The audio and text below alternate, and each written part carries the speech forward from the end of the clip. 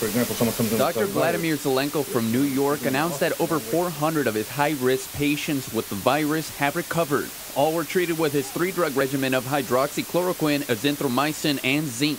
And all I did was deploy these 3 medications that I'm using immediately upon seeing the patient, even before confirmatory testing, because the testing takes 3 days, 72 hours to get the results back.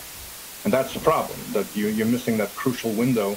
Dr. Zelenko said 2 patients did die, a third of them were tested, and he diagnosed the rest. The FDA has not approved hydroxychloroquine as an effective treatment for COVID-19, but Dr. Zelenko said that's beside the point.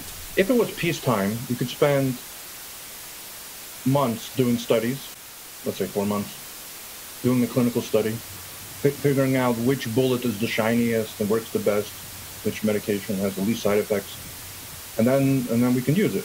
Unfortunately, we don't have time.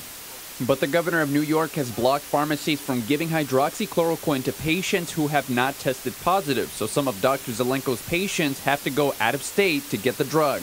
New York hospitals are testing hydroxychloroquine on patients, and results were to be submitted to the FDA on Monday. Miguel Moreno.